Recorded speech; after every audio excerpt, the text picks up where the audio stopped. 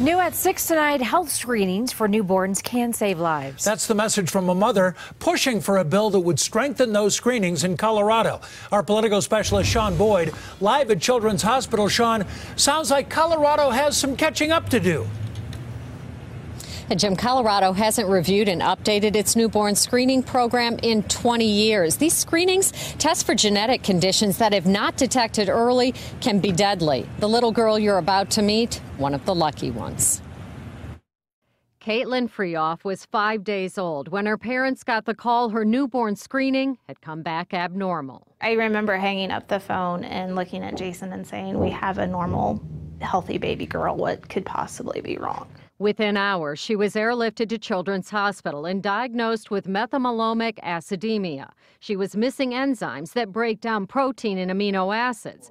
Doctors told the family, if not for the newborn screening, she likely would have died within days. And I know we're in a day and age where lots of parents opt out of some of the medical procedures, and she wouldn't be here if we had done that. Can you open real big?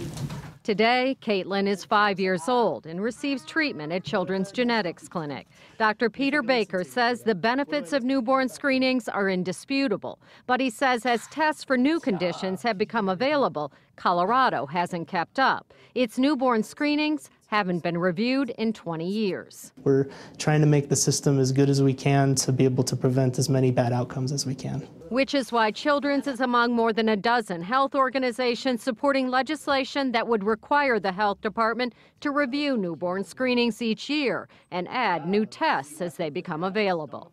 To help save these babies' lives who would otherwise be asymptomatic and then have some tragic event in the first few years of life. We probably wouldn't have a 5-year-old right now. I'm told the main reason the screenings haven't been updated is because the program is underfunded.